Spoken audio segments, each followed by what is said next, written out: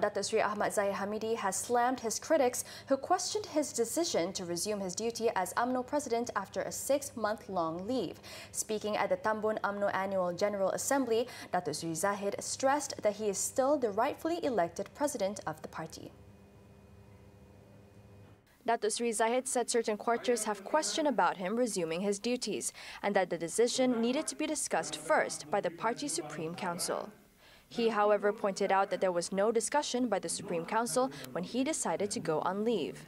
As such, there's no need for the Supreme Council to discuss his decision to resume duties now.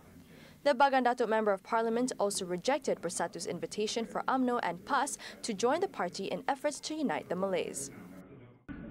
Bubarkan dia, bubarkan mana? Sepatutnya bukan bubarkan UMNO, kita besar.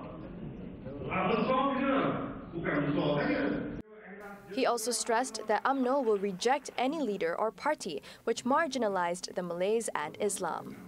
Datuk Seri Zahid previously went on leave as UMNO president in December last year following multiple corruption probes and now faces a total of 87 charges.